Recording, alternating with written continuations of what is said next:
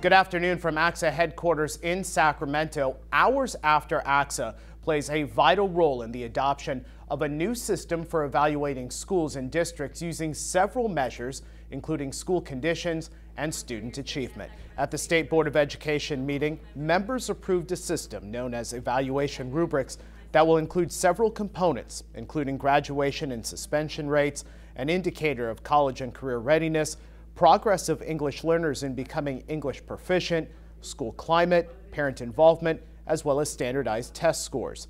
For 2 years, ACSA has been a voice in the process of building the evaluation rubrics, and a dozen of our members and staff testified at the meeting Thursday.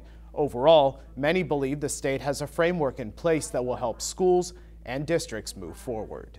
Well, we wanted to thank them for the diligent work that they've provided, creating an accountability system that's coherent, that aligns local, state, and federal requirements, that focus on continuous improvement, and that shines a spotlight on equity.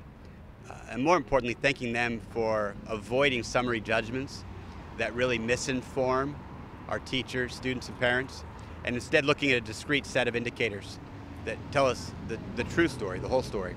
The way the model is being structured, it ignores the progress of the students who are most challenged, the districts that have the greatest challenges.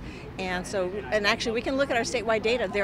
There's improvements that are happening for Hispanic students, for English learners, for low-income students, and that's not part of the model, and it should be part of the model. The state will spend the next 6 months building a compliance plan.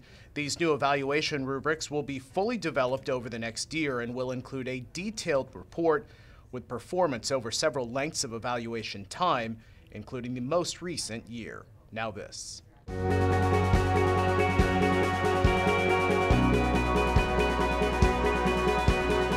Well, this is one of my favorite conferences. I attend each year.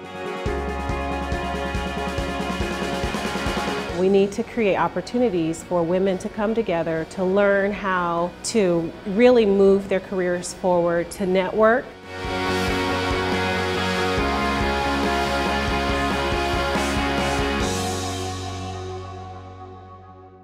I'm Naj Alicant from ACSA headquarters in Sacramento. Education, news, and information available 24 hours a day here at ACSA.org.